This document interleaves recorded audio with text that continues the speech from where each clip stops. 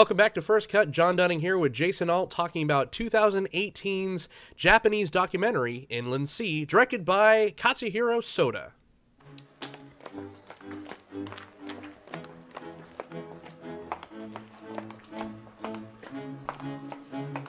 わしらも年がいっとるからな、もう進みじゃけ。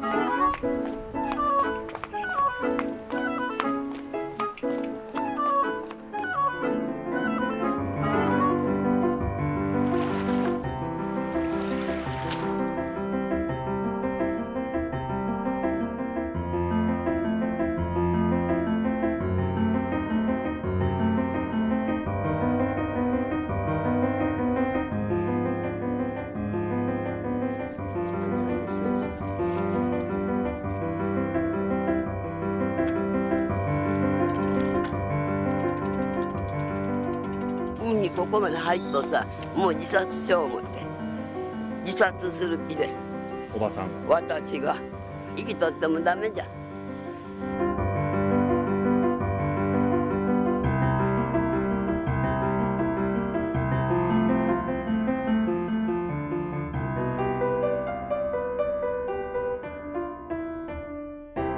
So Kazuhiro Soda is a documentarian known for case studies on peoples, towns, and communities.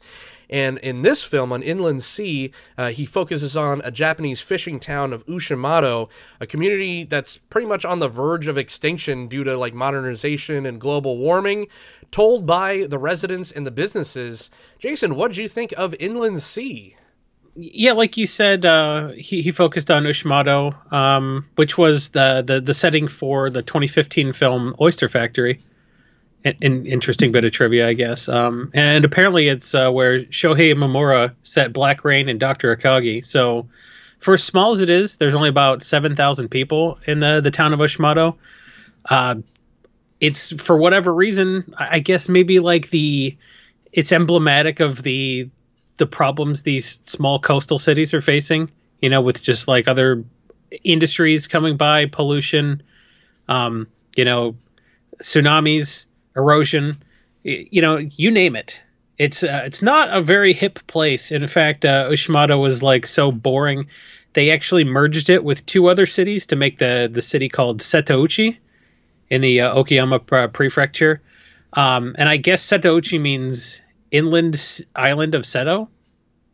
So I guess they you know, they're still like, okay, this is like the coastal town, but Ushimado was so small that they just sort of made a mega city with a couple other cities. So really small. Even the mega city, quote unquote, it's like 32,000 people. So, you know, when you set two movies here, you're going to run into the same characters. So I say that not having seen Oyster Factory, but the first thing I want to say about Inland Sea is it kind of made me want to track down Oyster Factory, which was the 2015 film by the same director, you know, with the same setting, but it was more like, okay, we need people to work shelling oysters and nobody wants to do it, and nobody wants to come here to do it. Nobody who lives here wants to do it. So like we got more oysters than shuckers, and that's a problem. So I think this town means a lot to him if he's willing to talk about the economic problems of it in two separate films. And this town has to mean a lot to the people that live there, because if you watch Inland Sea, like I said at the top of the episode, this place is dying because it's almost like if you've read The Dark Tower or anything, it's like the place that, you know, it's moved on. The world's moved on from this little town, and it's just kind of stuck in this little pocket of not being able to evolve, because the thing that it's kind of known for just geographically is fishing. And even that, it's just done so painstakingly that it's such a pain in the ass to do it the way that the people, you know, the locals do it. Or it's a real heartbreaking film. I was really looking forward to this one. And, you know, I don't think it disappointed. It's shot in black and white.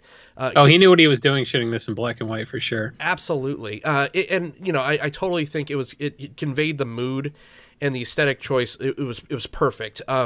It really felt like Slacker from Richard Linklater a little bit. It had that passing the baton type structure because you got to really spend some time. And when I say you get to spend some time, you're spending 26 minutes on a fishing boat non-interrupted. You know, there's a few like cuts here and there just to kind of like focus on, you know, zoom ins of fish or just environment, just for, you know, stylized choices of kind of moving the camera around.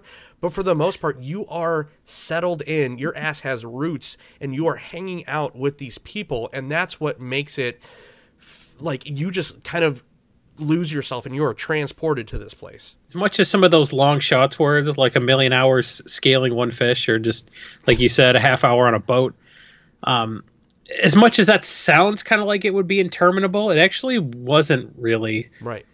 The film didn't really drag. I thought it was paced well for a documentary, and this did okay. Got nominated for the Golden Firebird at Hong Kong International Film Festival and the Glass Hut Original at the Berlin International Film Festival. Didn't win either award, but, you know, people didn't fall asleep during it.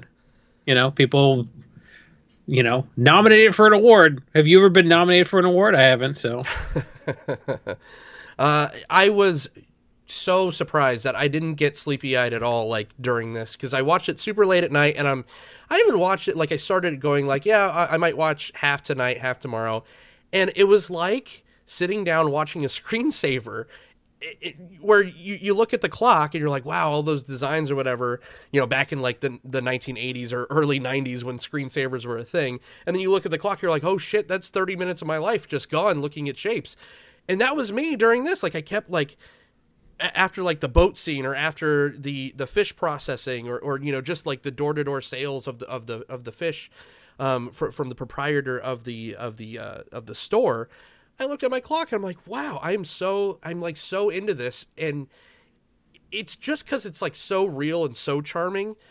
Like everybody there is equal parts proud of their environment and also kind of, I don't want to say upset about it, but they're just like, you know, some of them, like the main lady, I guess one of the more featured characters, she's like super depressed and she's just like, yeah, you know, they took my son and all this stuff happened to me and I don't really want to live anymore, but you should really follow me here and here because I want you to film these things because they're very important to me.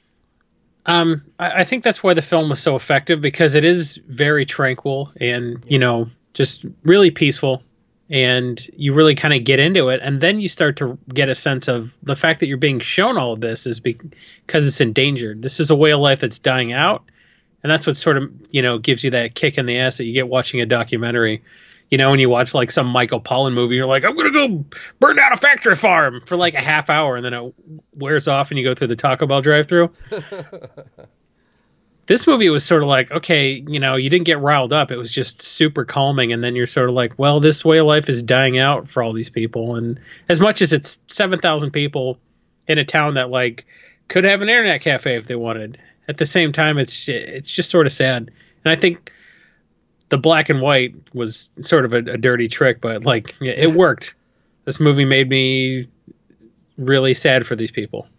Yeah, there's just something to be said about doing something, you know, picking something as your life work. And of course, these people, most of them, are either fishermen or descendants from fishermen. And just to see, like, to live to see the thing that you put your whole life and your blood, sweat, and tears into become obsolete. There's something really, you know, affecting about that. And that's why I was just like, oh man, like the main guy, Wei Chan, he's like the main fisherman guy. I mean, this guy's like 80 something years old. He's bent in half because he's constantly bending over, you know, to unhook every single fish in his net. And he's just telling the filmmaker, he's just like, yeah, there used to be, sea cucumbers here, but a bunch of people just showed up with their fancy gear, and now there's no more sea cucumbers. And it's not like he was like mad, just like, oh, I can't believe they took all my sea cucumbers. He's just like, and that's just the way it is. Now that's just the thing that happened. Yeah. Now I have to pay more money for my nets, and I get less for my fish. It is what it is. There's not a whole ton else to say about this movie without like really going into detail and sort of spoiling it. But I will say I recommend this movie. If you're someone who likes documentaries and like what guilty white liberal doesn't love documentaries, this is great. Yeah, I would not recommend this for people with short attention spans or. No, because I think it'll suck you in. I think you'll be like, wow, this is really boring. And then you just like realize you just watched a dude descale a fish for 15 minutes. That's true. Yeah, that might be it, man. I mean, this is the thing to focus people who are like, I just want to do a million things. And you just sit down and you just watch it and you just get sucked in, and it's calming. This movie has a very calming influence. And, we could say anything we want about how great this movie was. This is going to make me watch a different documentary by the same director about the same town. So sure, for what it's worth, no one asked me to watch that other movie. I'm just gonna. Yeah, I would put this on again, like in the background while doing stuff too. Like it's just a good ambient film. It's Jiro Dreams of Sushi-esque. Yeah, cinematic Ritalin. But yeah, I really do enjoy this. Like I said before, I was really looking forward to it, and it didn't disappoint. So it is now streaming everywhere. So go spend a couple bucks and go check out Inland Sea. The same year, the director Kazuhiro Soda released a movie about called The Big House, where it focuses on just Michigan University and all the people that work there and how that keeps that town going of Ann Arbor. So, I mean, he's an American-Japanese filmmaker, and he does this stuff really well, and I really want to go check that out now. See, I won't because I went to Michigan State, but you're allowed to want to go see that movie, I guess. Perfect. Well, go check out Inland Sea. Tell us if you are, if it was the best thing you ever saw, or if you turn it off after, 15 minutes of hand fishing. Let us know. Maybe we're crazy, but maybe we're not. I think it's definitely worth your time. Go ahead and click the thumbs up button down below and subscribe to the channel. If you want to talk more films with me, you could find me on Twitter at OrzovDunn, or our Twitter for the show, which is film_hooligans. And Jason, where can everyone find you? I'm Jason E. Alt on Twitter. So thanks so much for joining us. Go see Inland Sea, go track down Oyster Factory, and go green.